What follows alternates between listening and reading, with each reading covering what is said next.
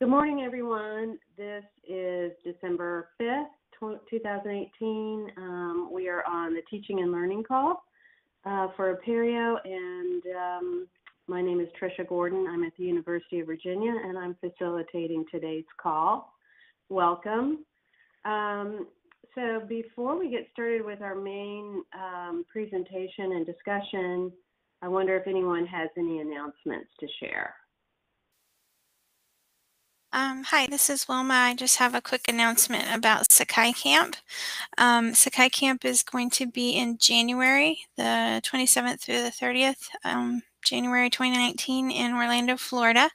And it's always a really great meeting for planning and talking about the roadmap of Sakai, future of Sakai, kind of diving into some in-depth discussions because it's a 2.5-day in-person event. And I encourage anybody who's thinking about attending to go ahead and register. There is no registration fee. You just have to pay for your hotel when you get here. And we are providing lunch and everything this year. So it's always a very, very productive event. So I encourage folks to think about joining us in Orlando. Wonderful. Yes, I can attest to it's a very productive meeting, and it is also a lot of fun, and it's great to actually get to spend time with each other in person. So hope you guys can make it. All right, any other announcements? And I am going to turn it over to Trish. Wilma. Are you, sorry, yes? This is Laura Geckler. I think you have an announcement. Oh, I think you're right. My dear colleague, Matt Burgess, who's also a facilitator regularly on the teaching and learning calls, he and his wife recently had their first baby girl. Her name is Harper. And yeah, we are very excited for them. And right now they're both on paternity/maternity leave. But looking forward to meeting them, meeting the new baby. Yeah, it's a good name. Thanks for that reminder, Laura. You're welcome.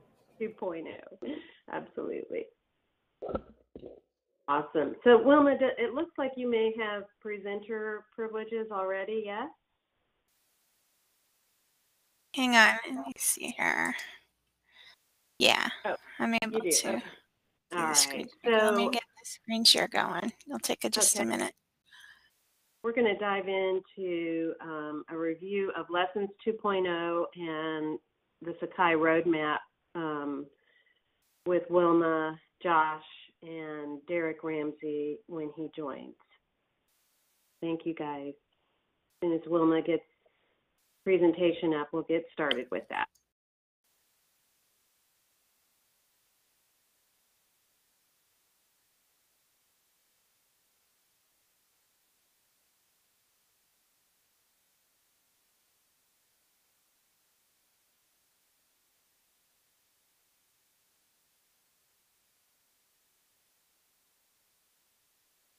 Okay, you guys see on my screen yet? Not yet. Oh, here it comes. Now, yes. Yes? Yeah. Okay. So I apologize in advance for those of you who've already seen this maybe a couple times. We've been doing the grand tour, visiting all the different groups, and this is actually taken from the slides that we did at the virtual conference. So I'm going to try to move pretty quickly through this, but just for anyone who maybe didn't catch one of those appearances, or if you know, because I know this is being recorded also for the YouTube channel. So I'm going to do just a real whirlwind trip through the slides here about the Lessons 2.0 project. So basically, we're proposing, Longsight is proposing some significant improvements to the Lessons tool. And it's sort of a three-pronged approach. We want to really expand the capabilities of Lessons. It tends to be one of the more heavily used tools to address a lot of those pedagogical questions that people ask or things that they want to do, goals they want to accomplish in their courses. And we'd really like to improve the overall UI, both to make it harmonious with the rest of Sakai, but also to make it more intuitive and modern for end users. And then reducing the technical debt is also a big concern. That is actually one of the motivating factors, because it's built on some aging architecture, so we need to kind of get that up just enough. And just a very rough estimate, when we got together at our staff retreat, we sort of mapped out what this proposal would cover, and this is our estimate for the amount of hours that might take. So I know it looks like a big number, but if you kind of break it up, hopefully you guys won't get sticker shock or anything. This isn't meant to be shouldered by any one institution. This is something that we're hoping we can kind of spread the load a little bit. But the idea in a nutshell is to make lessons more of a lightweight site builder as opposed to just a page creation tool. So we looked at things like Google and Wix and other website builders as inspiration for ways that we might improve the lesson building process to make it more in line with what people are used to in other types of website applications. And we did do a little bit of competitive analysis too, to look at other LMSs and what they're doing in this space. And there wasn't anything terribly wonderful out there. And so I really think this is an opportunity that Sakai can become a leader in this space and do something that's better than the competition. So some different areas, and again, I'm going to breeze through these. Don't put too much stock in these images. These are just visualizations that we came up with just as sort of, throwing a dart on the wall to, see where it lands. This may not look anything like what the final version looks like. Again, they're just very, very rough mock-ups. But some of the different areas that we heard from users, because we did a number of focus groups and presentations and birds of a feathers and such. Page layout is something that people really wanted more control over. They wanted to more easily manipulate the design of the page and organize the content a little more intuitively. Another thing that we wanted to be able to take full advantage of is inline editing and CK editor improvements. The CK editor has a lot of bells and whistles that we're not really taking advantage of right now. So things like editing items in place, using drag and drop, being able to more quickly change the layout, those kinds of things can be done in CK Editor if we look at bringing in some of those enhancements. Another thing that is kind of painful right now when you're trying to rearrange or move content in a lesson, copying pages or copying items on a page can sometimes be very laborious for users. So we wanted to simplify that process and maybe make drag and drop and reordering a more clean and simple task. And then we also heard from a lot of folks that having some sort of an undo is a real sticking point, because right now you can delete a page and it doesn't go away. It just goes to the index. But if you delete content on a page, it's gone. And there's sort of no trash bin. There's no undelete. So we wanted to have some sort of a versioning or soft delete or history possibly, so that we can prevent that type of data loss. And then another big idea is templating. So the idea that you can create these templates and maybe share them out at the institution level or even at the individual level if they have a certain layout, but give users a better starting point for building a lesson, because a lot of times that empty page can be a little intimidating. People don't know what to put on there, where it should go. And if you can give folks a little bit of structure that they can then work from and manipulate and modify if they need to, but it gives an easier on-ramp to using lessons. So, and theoretically, you could develop templates for different types of pages that people would usually have in a course. So it makes it easier to to get going quickly with building a course.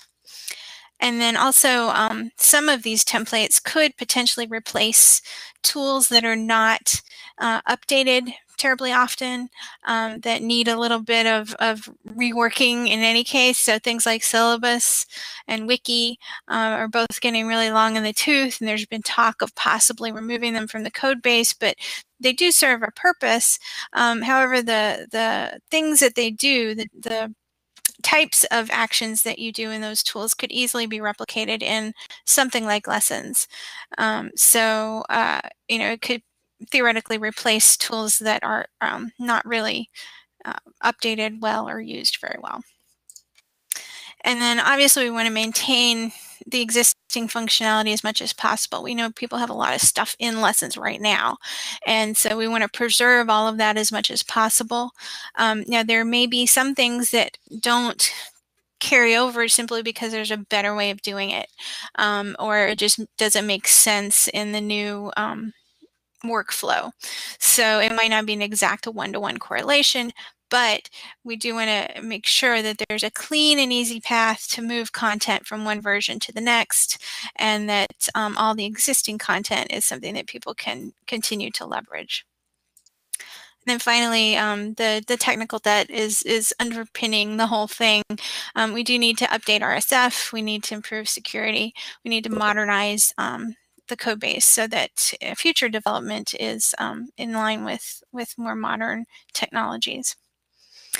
So this is our overall timeline, and we're about halfway through this right now. We did some focus groups back earlier in the fall. Some of you on this call probably participated in those. We had a staff retreat in October where we kind of kicked around some ideas and did some, you know, investigation of other platforms. We put together a concept document with a plan, you know, an outline, and right now we're in the seeking input phase. We sort of started off with the SVC presentation, and then we've been going around to various groups and giving people an opportunity to provide feedback, because that's really important, that we want to include as much of the community feedback as possible so that everyone is happy with this plan before we really dive into it. We were hoping that backend development might begin by the end of the year, although that could be a little iffy just depending on the, you know, the release plans for 19, which got pushed back a little bit.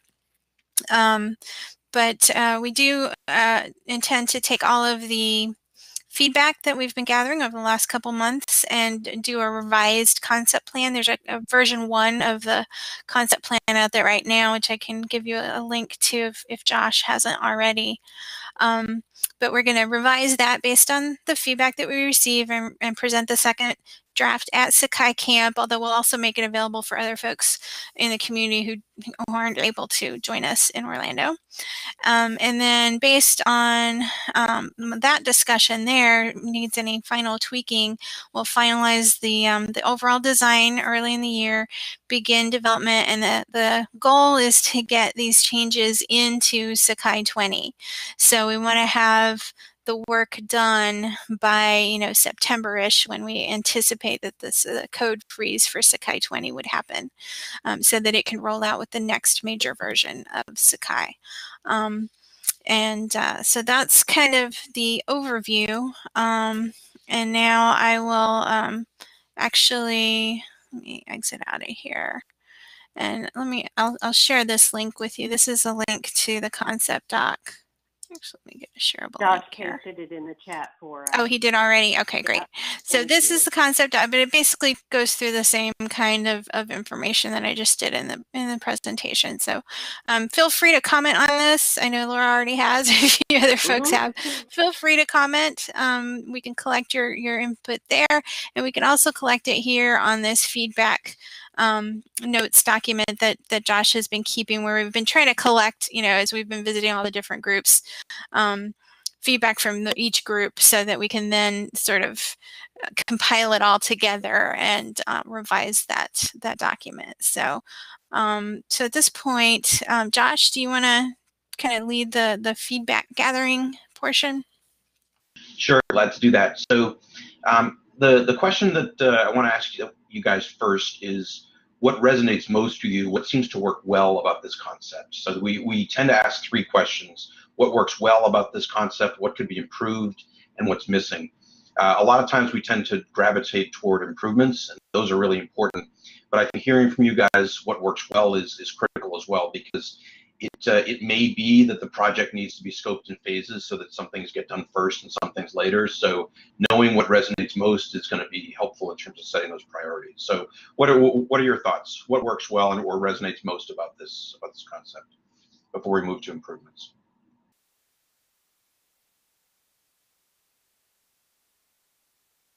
Feel free to come on the mic or chat, and we'll repeat what you chat for the recording.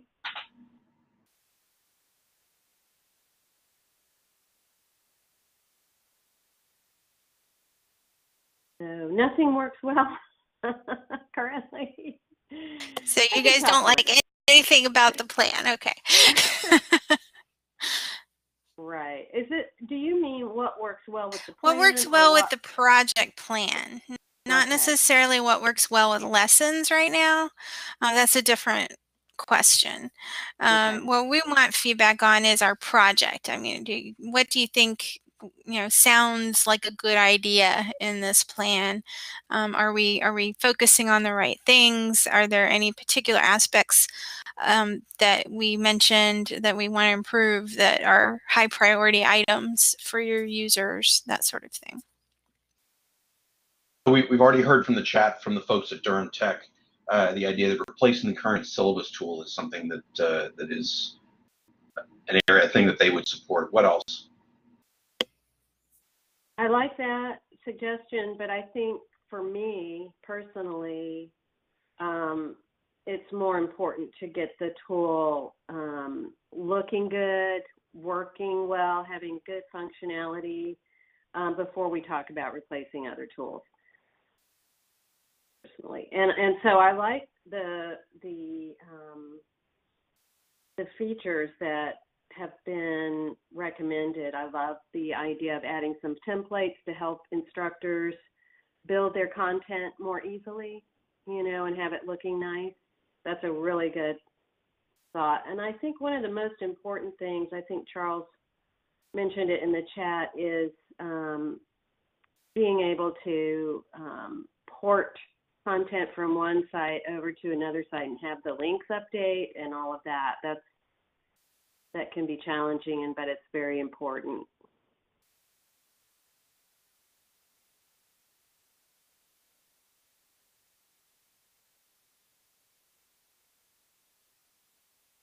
So I see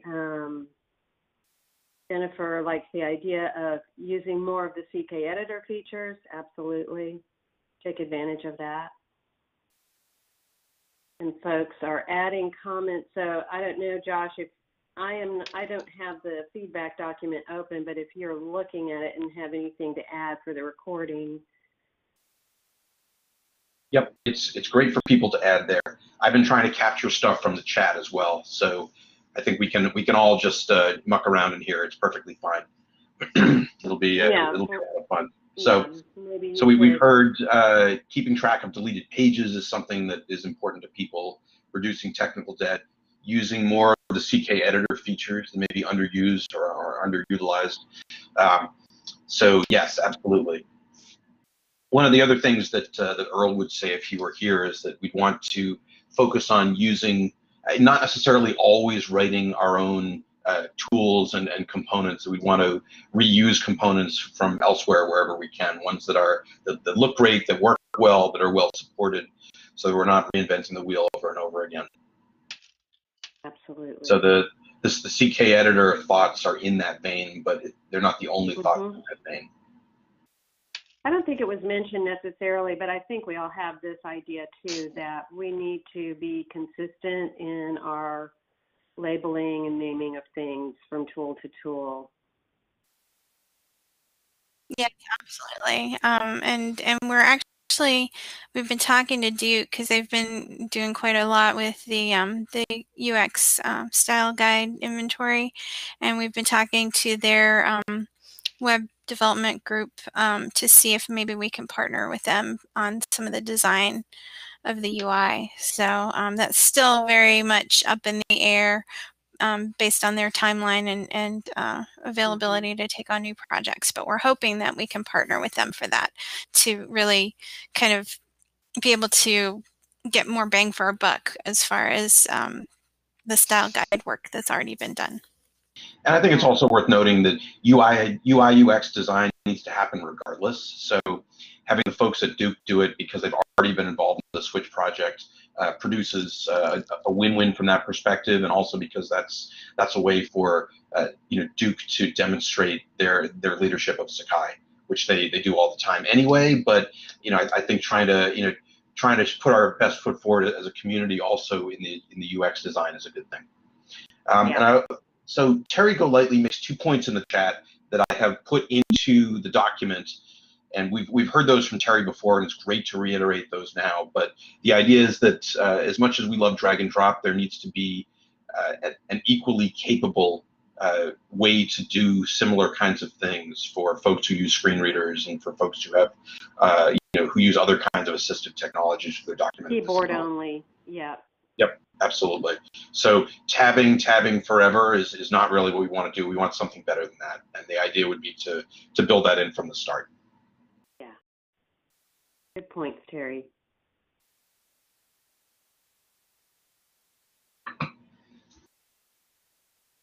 So I would say those of you who've made points in prior discussions that we've recorded, feel free to make them again if you want. Don't feel bound to make them again if you feel like you've been sufficiently heard. I mean, so make the points if you want to reiterate them, or if you think they move the conversation forward. But we absolutely have captured the points that you've made in the past. Those who've seen this and commented on this a couple of times. I'm curious. Alongside you, there was a slide that mentioned the cost of $350,000, about 2,500 hours to make at least the first phase of Lessons 2.0 available by next September. I'm just curious, what funding is already available for this, and do you need make a request to others in the community for funding? So that's a great question. I mean, the approach that we're taking to this from a funding perspective is one in which we settle on the idea first. Let's have an idea that people can really get behind, and then once we're behind it, let's all fan out and make the case for funding at our institutions. And Longsight is willing to commit to this as well, to support this with developer hours. But it seems to me that until we're all on board with a plan, to talk about funding is premature. Now, on the other hand, if there were an institution that were to step forward and say, we want to put $100K on this plan, we just want you to make it really good, that would be amazing. I would love that, but I don't expect that either. Mm-hmm. I think that those of us who feel strongly about this will need to beat the bushes on this. And I think that there are also 2 ways to approach the funding. So, that number follows the Longsight's model of charging an hourly rate for development. I think there's the time-honored Sakai model of supplying development resources. Certainly, Tricia, your folks are putting in a lot of effort on Site Builder right now. So, a cheaper way to do this would be to pull together funding to hire a person to do it, as opposed to running it through a per hourly funnel. So either way can work. It can work in combination. We're most interested in getting this done. Yeah. Because these are important investments in Sakai, and they're going to benefit all of us in the long run. Oh yeah, for sure. Very exciting. This is Laura. I wanted to chime in about the funding and so for some people, because this has been previewed to us a number of times, we may feel like the design of lessons is really very far along, when in fact some of the major considerations about what Lessons 2.0 is going to be haven't been entirely nailed down yet. One of them for me is whether or not Lessons 2.0 is primarily a really cool layout and organization tool, or whether it is in fact or includes is some kind of authoring content tool, which I've got to tell you, if it includes authoring content, then some of the under the covers work that is often not thought about is how those that content that's created then gets copied from semester to semester or site to site. And, whether it's copied in its original state or as a draft or published or that sort of thing. So it could be phased, but my point is that the design work is far from being done. And until we know what it is we're building, it's really hard to collect funding. That's just reiterating what Josh was pointing out. Another thing I've noticed as the community matures and the model of getting work done changes from those of us who can contribute our own developer staff to those of us who contribute more monetarily or QA or testing, is that Longsight has taken the lead in a lot of this. Their livelihood as a service provider and a hosting provider depends upon the longevity of Sakai. However, they really have a big voice in North America, and the Sakai community is international. So some of these preview design kinds of things will have to be done in places other than North America, places where maybe it's had less exposure. There's a good Apereo conference in Cape Town. Yeah, I'm sure you guys will figure that out, because the internationals really rely on the Sakai community, and they know that Longsight is a force to be reckoned with in the Sakai community in the United States.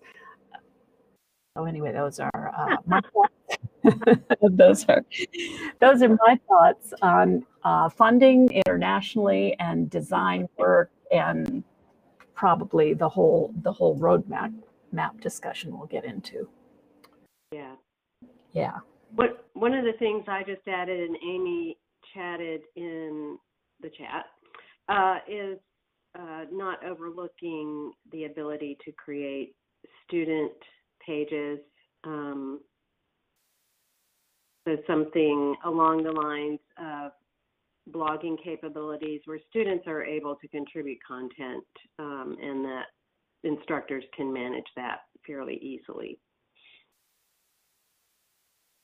Well, the one thing I hear from instructors at UVA, a lot of them use WordPress. They choose to use WordPress as much as possible over our Sakai instance because they like the ability to customize and make content look pretty. And it's, according to them, that's easier for them in WordPress than it is in features in Sakai. And the other thing is the ability for students to contribute their content as well. So I think those are two pretty high level bars that we would probably want to shoot for with this new redesign of lessons. Yeah, part of the goal is to make it a lot easier for people to make their pages look pretty. Yeah. So a lot of the things that we're looking at doing are to enable that, to make it a friendlier authoring experience. And to Laura's point about, are you going to be creating content or just organizing content? I think you absolutely are going to be authoring content, because otherwise it wouldn't be a lessons replacement at some point or an upgrade to the current lessons, because currently you author in lessons, not everything. You organize other components, but there is content that only lives in lessons. And so I think that Lessons 2 would absolutely have to support that, as well as any importing and exporting capability that would be needed. Yeah, agreed.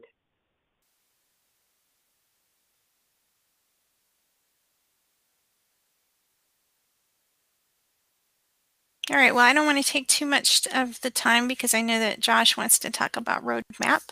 So feel free to add to any of these feedback documents, put comments on them. Like I said, we're going to be revising them based on all the feedback that we've gathered at all the different group meetings and so forth. And if you've heard this a few times, my apologies for repeating myself. But we do really want to give everybody a chance to weigh in and make sure that it's a real community effort and one that's been kind of agreed upon by everyone. So because it's a critical tool for a lot of folks, so we want to make sure that people are happy with the direction that it's moving in. Absolutely. So, these opportunities are so wonderful and important for us to hear the proposed ideas and to give feedback. And, repetition is a good thing in this context, for sure.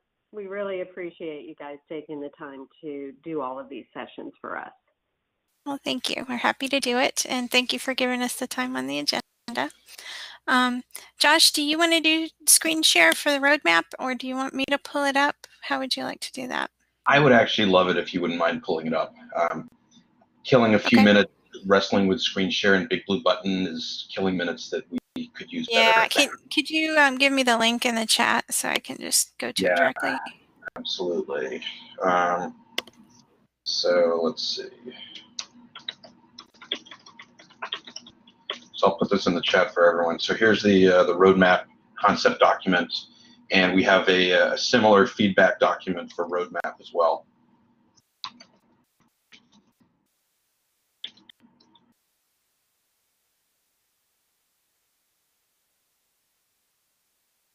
So I'll try and there we go. So I'll try and be brief here. The idea, as Wilma scrolls to the first page with actual stuff on it. So coming out of Open Apereo, there was so much energy around so many different things that we could do. There was energy around reducing technical debt, and that was critical. There was energy around improving various tools, and that was critical.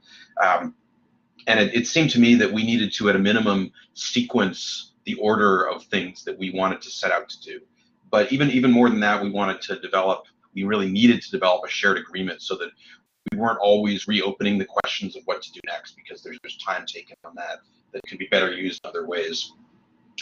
And we also need to get institutional support for these kinds of things. So we would need a multi-year plan for Sakai in order to take advantage of multi-year funding cycles at institutions that would support Sakai's development. So a roadmap helps with all of this.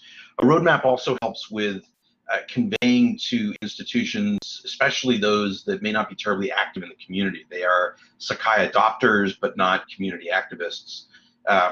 And they wonder where Sakai is going. What is next for Sakai? Should we continue to invest in this platform? They're thinking at their institutions when we don't really know what the direction is. So a roadmap helps to convey that. It helps to convey the key marketing messages also that we're focused on.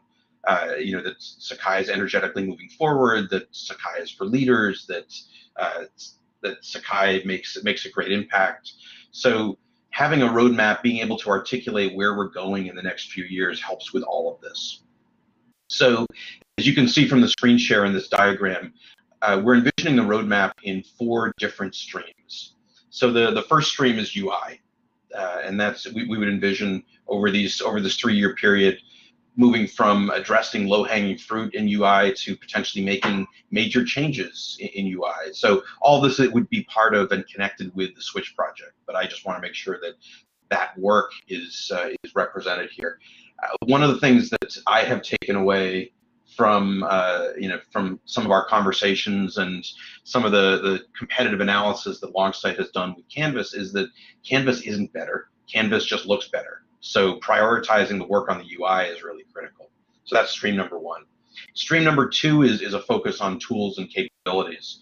So we'd envision revamping a single major tool each year and making fairly significant improvements to other tools also each year. So that's the second stream is a focus on tools and on front-facing functionality. The third stream is one that focuses on technical debt. So this is really a 3-year plan to address a lot of the technical debt that we have identified over the last 6 months. So things like removing RSF and JSF in favor of new frameworks, doing upgrades to Sakai's core technologies like Spring and Wicket and Hibernate and Velocity. Earl also reminded me early in this process that we do a lot of direct database queries via SQL, and we ought to be using Hibernate to do that instead. So we need to remove those direct queries, and that's part of this 3-year plan for addressing our core technologies and our technical debt.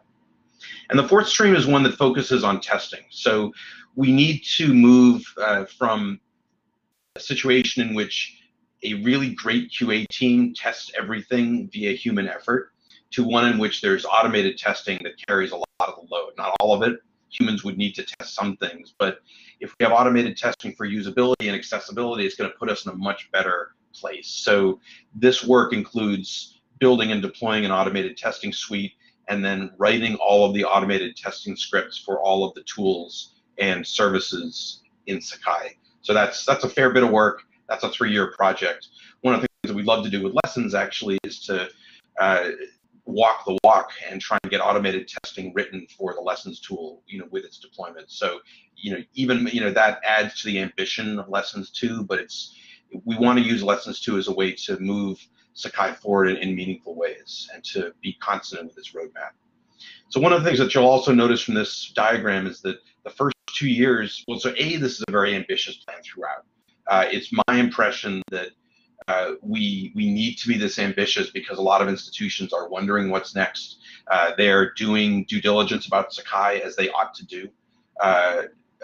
We have learned recently that Wake Forest University is doing an LMS RFP in the coming months. So, and that's they need to and ought to be doing this research, and so therefore we need to and ought to be ambitious, especially in the early years of this plan. And this is like a 3-year plan in an academic setting, in that year 1 we know pretty well, that's fairly well laid out. Year 2 we know decently well, we've got some pretty solid guidelines, but we might adjust a little bit. And year 3 we've got some general approaches, and we'll adjust and fine-tune year 3 as we exit year 1 and enter year 2. That's the way I've worked with technology planning at academic institutions in the past, and I think it works really well for this. It allows us to be opportunistic in year 3. So, Wilma, if you wouldn't mind scrolling down to the end of the concept document. So we're gonna skip by the details of the year-by-year evolution. Certainly, we can dive into these, and you guys can take a look at these if you'd like to. I just want to note that this is a plan that requires basically 2 people full-time a year, about 4,000 hours, and we would be really well served to add a part-time project manager for, I'm thinking, 500 hours. So that's a fair bit.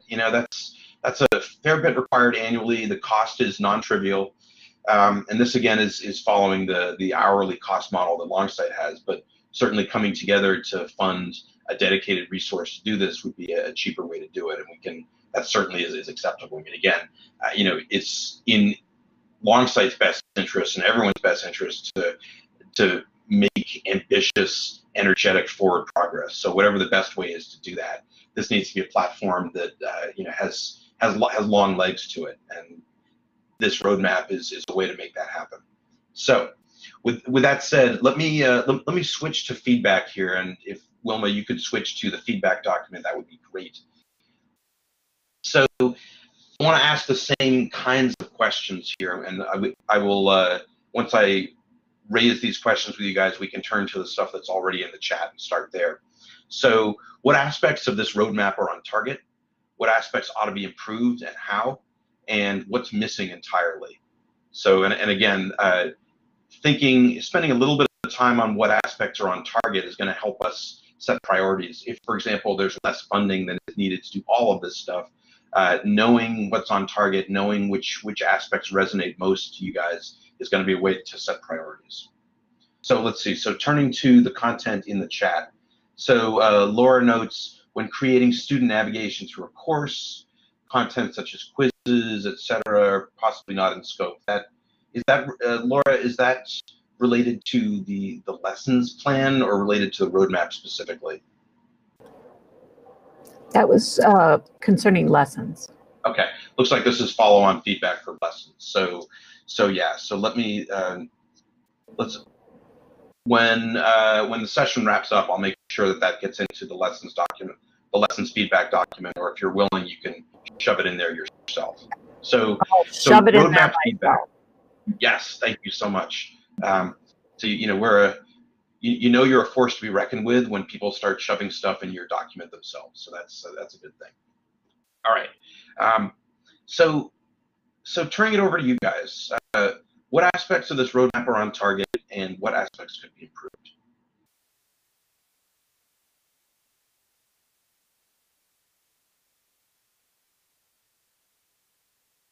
I don't know if it's possible to show that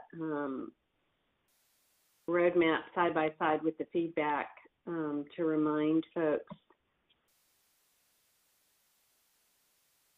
So Terry writes that the breaking down of this work into various pieces is useful. And I think that this is still at a very high concept level. Obviously, if we decide that this is the direction that we want to take, then all of these projects will need better definition. But we're trying to bridge the gap, ride the line between presenting a high concept plan that wasn't too much in the weeds and trying to be detailed enough so that people could have a sense of this. Those of you who were in the early conversations with me about this know that the original plan was very weedy. So the intent here is just slightly less so. What else? What other things are on target? What other things could be improved?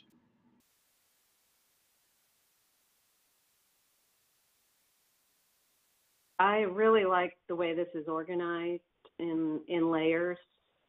I think the UI work is extremely important, and I would even see a placeholder for it in 2022. I don't see that going away.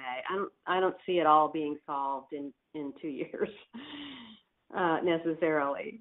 So might want to just have that be an ongoing item as well. Yeah, absolutely. I mean, I wanted to make the point that I didn't think that the UI work could be a 3-year project, that we really needed to buckle down. But by the same token, we never stop improving UI. So for sure, point taken.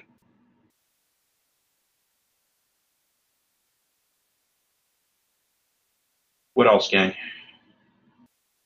I personally like the tool focus right now for lessons, forums, notifications is super important,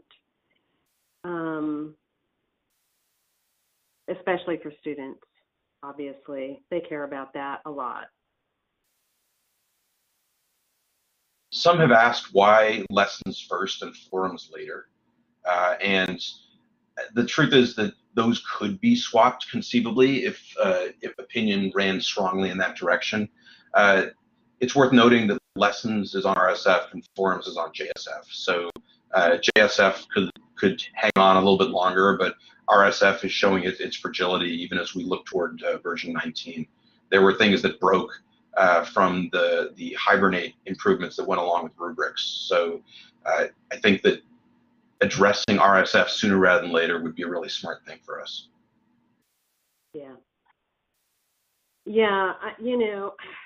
I really want lessons to be the kind of penultimate tool. So I would love to see. I think the focus is correct in my mind, but others may think differently. But I think lessons deserves the attention for the immediate future.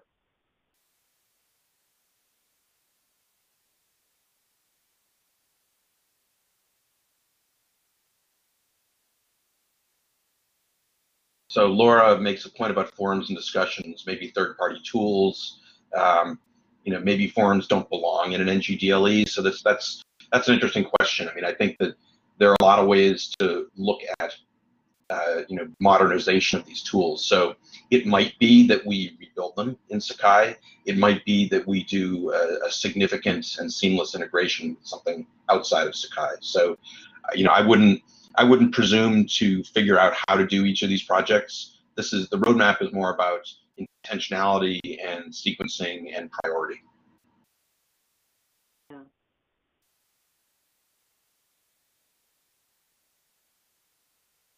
Of course, I don't know enough about the aging technologies or the underlying issues that you've got on here, but I'm glad to see they're there. I'm sure the core team has contributed to that conversation and those priorities. Yeah, the core team had a lot more to say about rollout and about the models of things. So essentially, this was particularly in the context of lessons, but I think it's true of a lot of other areas. Do we build a tool alongside? Do we replace an older tool with a newer one? I mean, the two models that I've seen in my time in the Sakai community has been the gradebook model, where you build a new tool and then you work to make it better, and the assignments model, where you replace the old tool and have a migration process and really try to carry everything forward all at once. To Charles's point about forums, yeah, I mean, I think the Modernizing Forums group needs to be heard on this topic, and I would defer to them. Some of us here are also in that group. I haven't been. Terry asks, would these employees be in Longsight or involve developers in EDF or some other? I think all possibilities are out there. So, certainly, if an institution wanted to step up and say we'll manage this, that's great. On a project by project basis. Longsight is certainly willing to step up, although we can't do all these things without support from you guys. And I know that I think it's important to note, this is not a Longsight roadmap. This is a Sakai roadmap. So just because we've identified that we think it'll take, X number of people, those people might not be Longsight people. They might be other developers, other community members. So this is more about defining the future of Sakai as a platform over the next 3 years, regardless of who does the work. But I will, Terry, note this thought. So part of this plan, and I think we won't know this until we get a better handle on the funding. So, I mean, again, I think, I take this as define the needs, advocate for funding, and when funding is allocated, then at that point, decisions can be made about the organizational home of the developers. But it's definitely worth thinking about.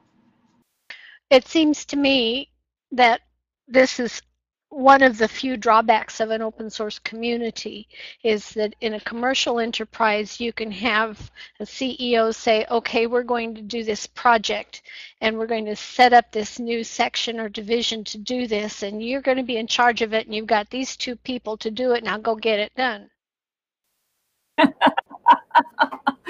You know what I'm saying? Yeah, I do, Terry. I really do. Setting up a new division, I like that. I think I've been reading some, the corporate marketing trendy kind of novels, Good is the Enemy of Great and all the other stuff, has like, you've got to have a research and development division, and then you've got to have keep the lights on division. And we're talking about the R&D, the pushing forward, the innovation, the improvement. In the open source community, that could be a downside. I think the downside is more having to do with the time we require to build consensus. But that's also an upside because software development cycles always talk about bugs are introduced usually. I mean, the sooner you find them, the better, then the less they cost you. And if you spend more time developing, building consensus, designing up front, then you will have fewer errors that result in bugs down down the way. So, yeah, but is that better or is it different? Because, it might take longer to get a big corporate response, but once somebody makes a decision, it tends to get done. And whereas we're trying to build consensus and then say, well, we could pull this resource from that over there, or ask this institution to raise money, or hire their own developers to contribute back. It's just this is our paradigm. We have less funding. We don't have a line item budget for it. And our institutions don't either, but maybe they should. Yeah, part of that, though, the less funding is because of the open source nature. I mean, there are some fairly, well-off institutions, but they can't carry all of us poor folk. And, Sorry, we appreciate that at Notre Dame. So, I would actually take a different approach to that. I mean, I think that, in some ways we've set the expectation about the frugality of Sakai and the way that Sakai saves cost at our institutions, and that's great. But it means that there isn't funding allocated over and above, what is needed to run, a relatively inexpensive product, because there aren't software licensing fees. So essentially, to make these kinds of big changes, people need to change people's understanding and change people's behavior in fundamental ways. And I'm thinking the behavior of decision makers. So it's hard. Yeah. It's doable, but hard. So I'm wondering if would it be beneficial, and I think it would, to be talking to organize some sort of meeting at Open Apereo to talk that brings in our decision makers, the people who hold the purse strings at our institutions, to share the roadmap and talk about what's needed in terms of funding, and see, otherwise I would like to see that as a more collective conversation than just one-on-ones with individuals at our own institutions. And just want to throw that out there for reaction. Yeah. Agreed. I like that idea. I think that might have to be a web conference. Yeah, I'm not sure how many of those folks go to Open Apereo. No, exactly. And it could totally be that. And it doesn't have to be tied to Open Apereo, but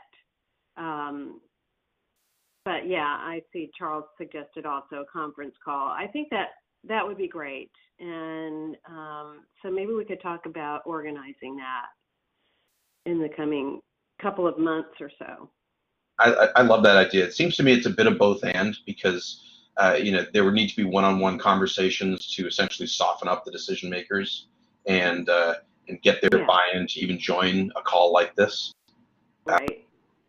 But I think knowing that they're not in it alone, might help them come to the table in a different kind of way.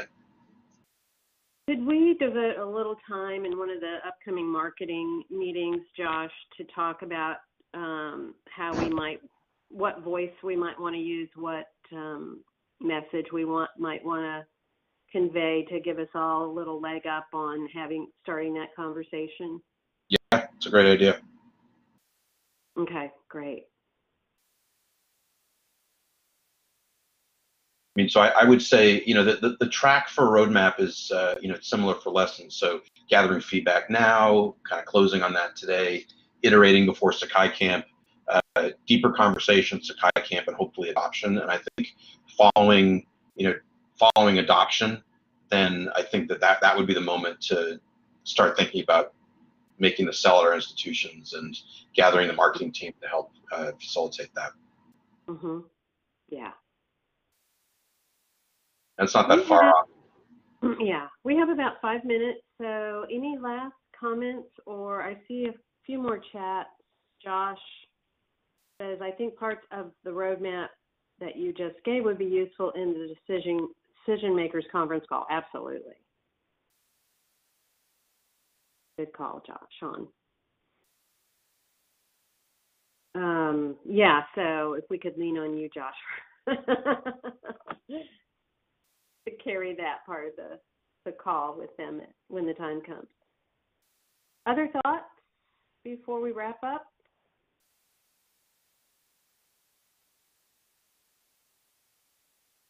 I just say thanks to everyone for the really great feedback. So that's you guys really leaned into this, especially those of you who've been in these conversations multiple times. You've had new things to say each time. So I'm just grateful. So thank you. And we're very thankful to you and everybody at Longsight for all that you do to help move us forward. And this is huge in that regard. The roadmap, the lessons 2.0 planning, and feedback sessions are super helpful. And we really thank you for taking us all into account. All right, so let me Tricia? yeah. Tricia, did you want to give the floor to Sean? He says he has a couple of community reminders. Oh, I'm sorry, Sean, sure. Come on. I missed that. Thanks, Laura.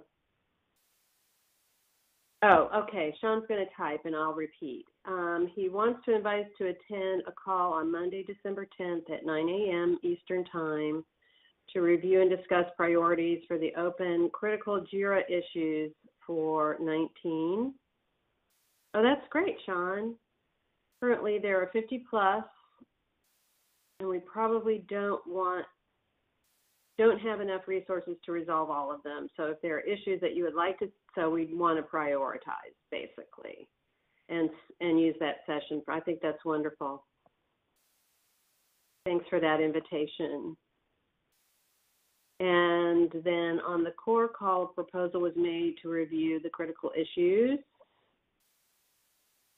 And that time is Monday at from 9 to 10 a.m. Eastern Time.